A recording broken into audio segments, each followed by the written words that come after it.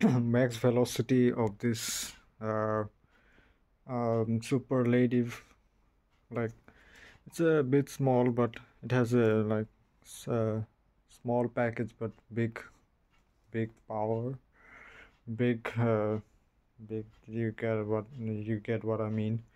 It has a phenomenal sound of a real gun. Like it also like um, emits what you call it, smoke, like gassy smoke, contrary to the He-Man Typhoon, which does not emit any sound, which has a like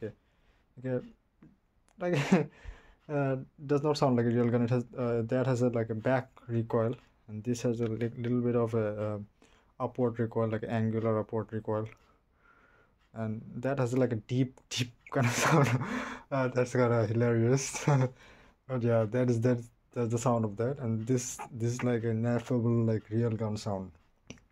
And with the 9.2 grain, is the max velocity is 375 fps, as I witnessed on an official site, and I can't recall what the site is, but yeah, yes, etc. will be on the next slide. This is the what the name was, the He-Man Typhoon, and it's like fits perfectly on my palm, like it goes well. The size is like fits perfectly with my palm. I'm like about 5'10", 5'11". When I wake up in the morning, I'm like 5'11", and as the days goes by, I like hunched or something. I don't know. I my height decreases to like 5'10". So yeah, my palms are still the same though. It does not decrease size or anything. Okay, all right.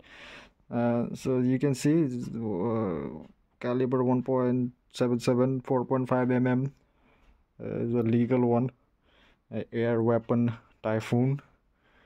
And there's the loader. The round side is banned, as the invincible guy, one guy told me. So it stinks when you cock it without the loader. It stinks. You have to put a cloth or something. You have to like wear a shirt and put the shirt over that and do the cocking. And the max velocity of this is 450 onwards. It goes from 450 onwards. I think the ceiling is really perfect on this, and the ceiling is pretty neat on this as well. And yeah, both the ceilings are pretty good, etc. will be on the next slide. Yeah, there's the loader. Real gun, like real handgun. The speed starts from 350.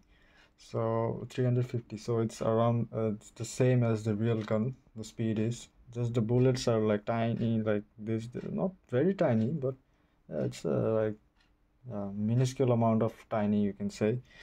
And with the M&M Hornets, those are like real tough steel, tough alloy bullets. That is like really complementary to real gun with that. Just the bullets are small. So here I conclude my review.